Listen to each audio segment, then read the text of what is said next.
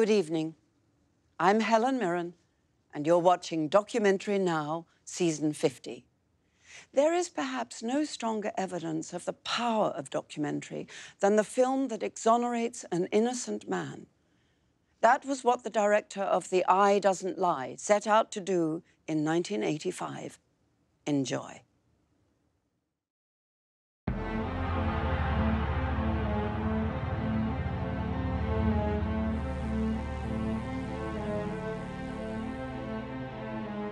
So I was driving from Beaumont, Texas, to Santa Fe, New Mexico. I go to the Santa Fe Jazz Guitar Festival. On November 29th, I saw a hitchhiker, you know. He looked like he was down on his luck, and I could use the company, and I thought, well, you know, I'm gonna help this guy out.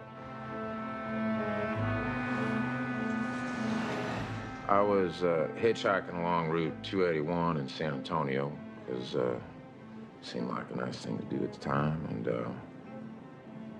must have been about 8 o'clock, thereabouts. It was getting dark.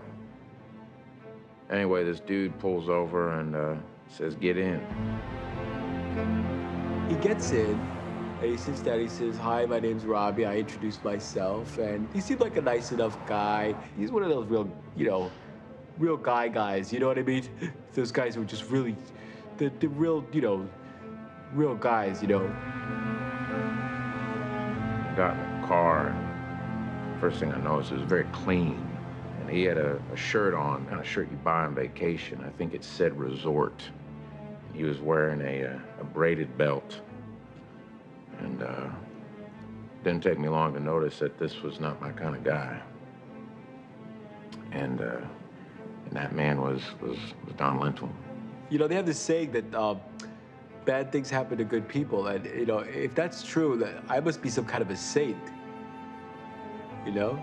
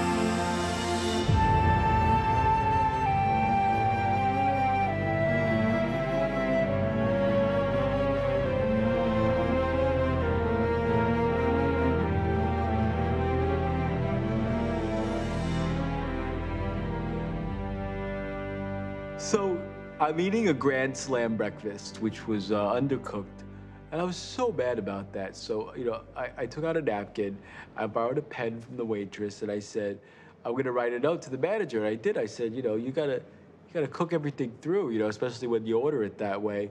And I look over, and all of a sudden these two policemen walk in, and they come up to my table, and they said, "Come with us." Go all the way to this interrogation room, and this cop puts this confession in front of me, and it says that I killed the man. And why would I sign something like this, you know? And he says, "You're gonna sign it." And I said, "I'm not gonna sign anything without my realtor looking it over first." And he says, "You're gonna sign it, or you're never gonna see your wife again." I said, "Guess what? I'm happily divorced for 11 years. And he says, "Guess what then? You're never gonna see your kids again." I said, "I don't have any kids. You know, something's wrong with my ex-wife's uterus." I don't want to go into it in detail, but her ovaries kind of recoil back like a vacuum cleaner cord. But to respect her privacy, you know, for this, I'll just tell you about the rest of the story. So, you know, this cop puts a gun on the table, and he says, pick that gun up. So I said, all right, you know, you're apparently the boss here. And I pick it up, and he said, you just pulled a gun on a cop. I said, what? You just told me to do it. You know, this cop pulls a gun on me, and he says, you know, you better sign the statement. And I said, buddy, that's the exact wrong way to deal with me. I mean, the idea that I would do something like this is crazy. John Patrick Winslow, a car wash sign spinner at the corner of 31st and Alamo, was working one evening. Now, this young man was very popular due to his special style, where he would spin the sign and ride the sign like a rocket. At about 9:13 that evening, a car approached the young man. The driver proceeded to fire a .357 caliber pistol at Mr. Winslow. At the same time, a creamsicle truck pulled up 100 yards up the street. A policeman, or should I say, a policewoman, because she was a woman, heard the shots and went after the gunman's car. She fired 6 times, hit nothing but the inflatable car wash blow-up thingy. Officer Barnsby, the woman, managed to see the car was a blue 4-door, but was unable to recall the license plate. She then proceeded to check on Mr. Winslow, who by that time had died. Robbie Wheels Wheatland was a local kid who had a knack for getting in trouble with the law. We had picked up Robbie in connection with a robbery. A man Robbie's height, wearing a mask, had robbed a convenience store of its scratch-off tickets.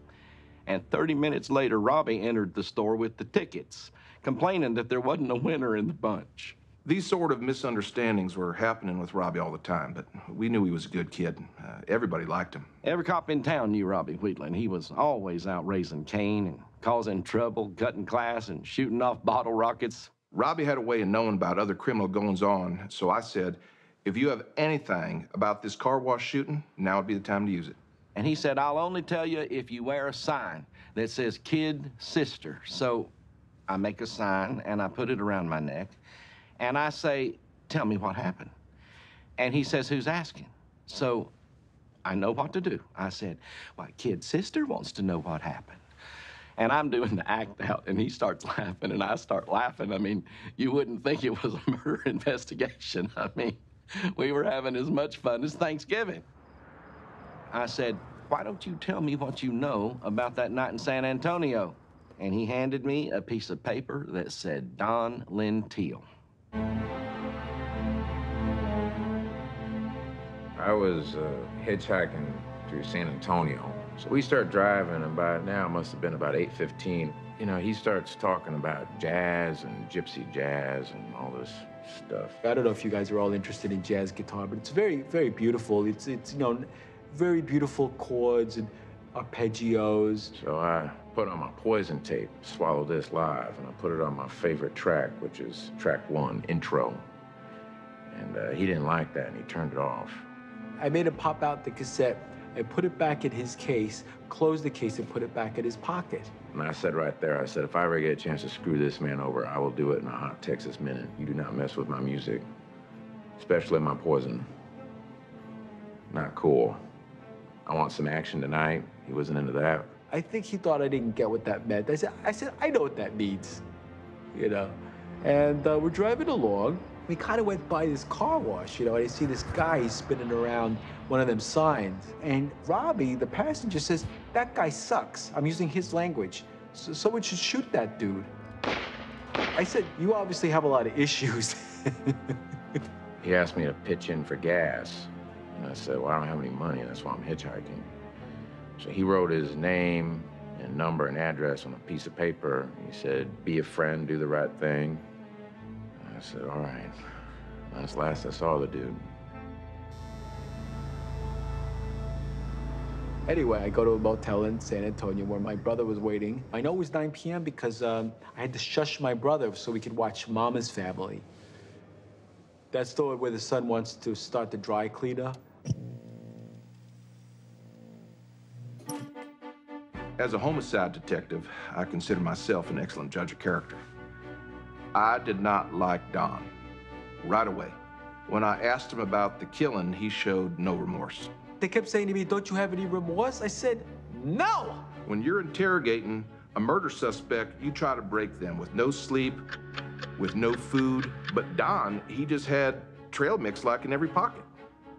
You'd think he was out of trail mix, and then suddenly he'd be eating more trail mix. And this wasn't even that fun trail mix with the pretzels and the M&Ms. This was that real dry, raisiny trail mix.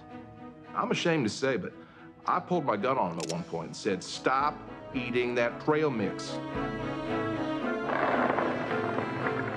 Even with Robbie's testimony, we had problems building our case. First off, Roberta Barnsby still couldn't remember anything about the car. The only thing she remembered was shooting the inflatable thingy and dropping the creamsicle. Maybe Officer Barnsby had creamsicle on her gun. And maybe that means she stopped to have a creamsicle after she heard shots fired. And yes, maybe that makes her a bad police officer.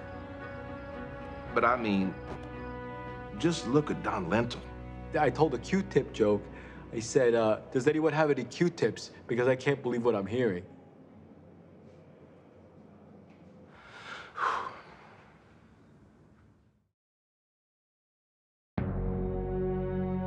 Don wouldn't talk, and it was a total dead end.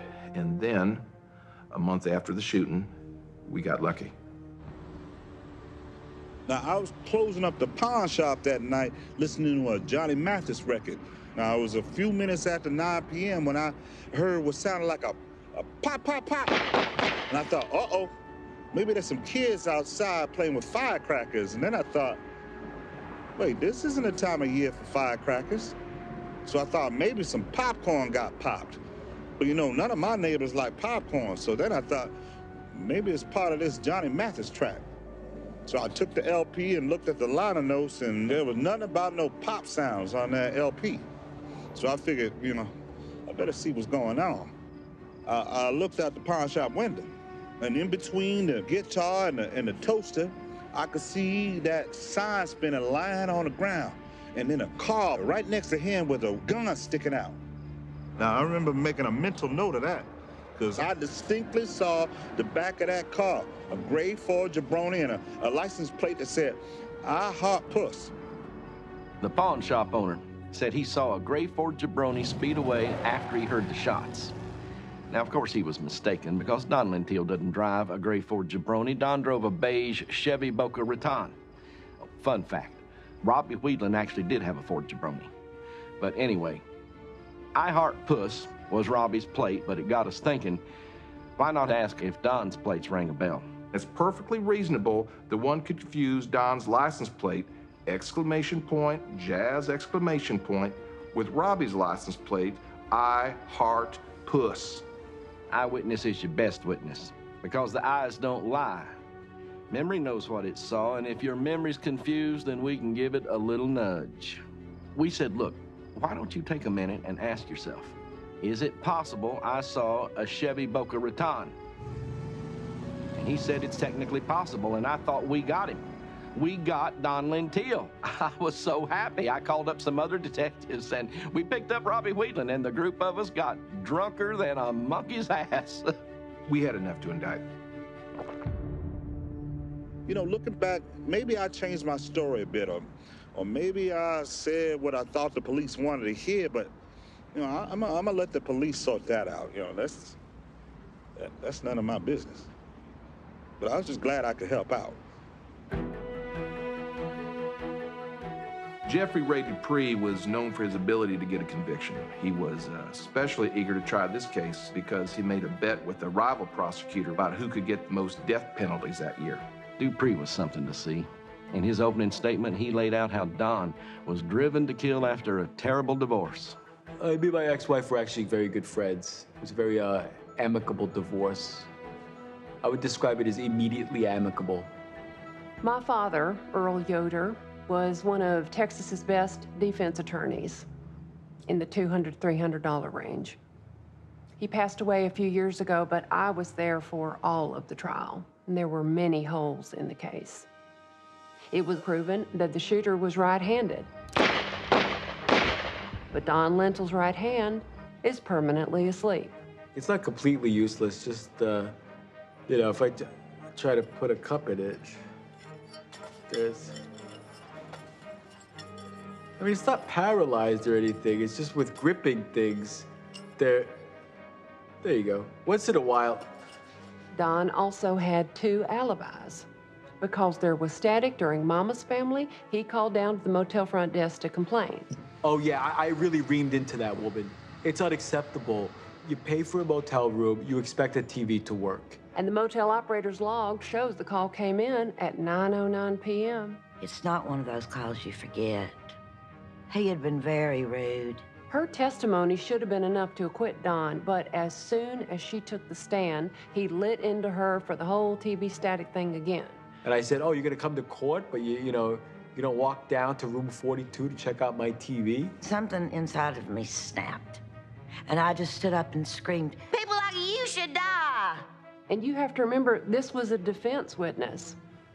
Our other witness was Don's brother, Paul Lentil, Albuquerque, New Mexico. who was at the motel when he got home at 9 p.m., but he proved to be an unusable witness. I'm really terrible with dates. I'm not good. I can remember faces, you know, baseball stats. You know, what Cincinnati Red had the most RBIs?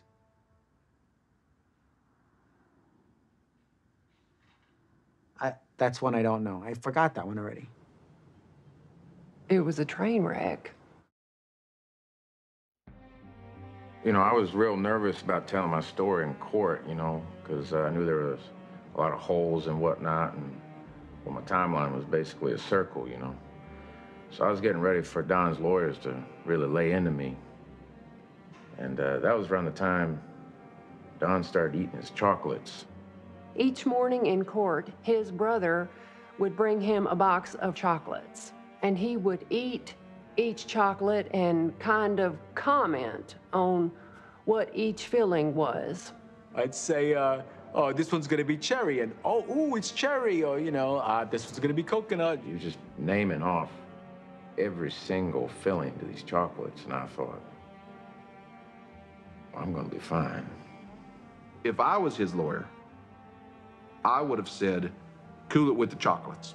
Of course, Dad was beginning to suffer from dementia by the time the trial rolled around, and for some reason, he got it into his head that Don was a Nazi sympathizer, and he tried to wrestle him to the ground. People say there should have been a mistrial, but I do think my father did his best to represent Don Lentil. But some people you just can't defend, no matter how innocent they are. I butchered my story. I mean, the lawyers caught me in about 500 lies, you know, but I think the jury likes me just because I wasn't Don, you know. In his closing statement, the prosecutor played a long track from a jazz guitar album that Don listened to the day of the murder. And Don, God bless him, he closed his eyes and snapped along, just loving it. Raka, kade, kade, kade, kade, kade, ding, doo, doo, doo, doo, doo, doo, doo, doo, doo, doo, doo. You know, that kind of thing. When the judge said death, the whole place lit up. I have never seen a standing ovation in the courtroom. I mean, people were happy. I think we provided an open and shut case. No, there was no physical evidence, but if you take one look at him, you can tell he should be behind bars.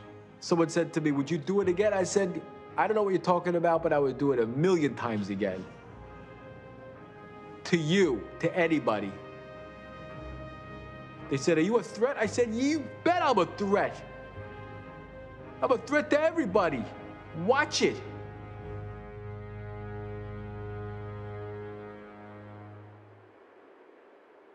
Do I think he's innocent? Maybe. Then why do you think he's behind bars? Maybe if he had rocked out the poison, you know. Maybe if he had let a man play his tapes, who knows? Things could have gone different. But I'm the only one that knows. You're the only one that knows what? That I did it. Well, everyone knows you did it. They do? Yeah, they can tell from the film. Will you make it obvious, or? Well, we're gonna just cut it together. It'll be pretty clear that you did it. Well, that's not good. But Don just sucks, you know? Yeah. He is pretty annoying. Yeah, so there you go.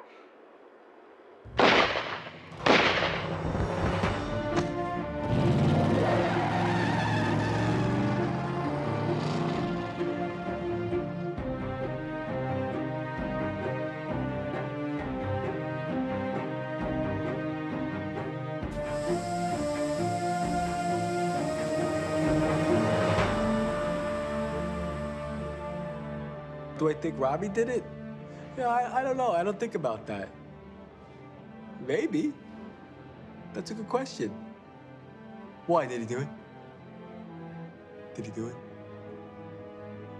Do you know? You should let me know. That'd be interesting to find out.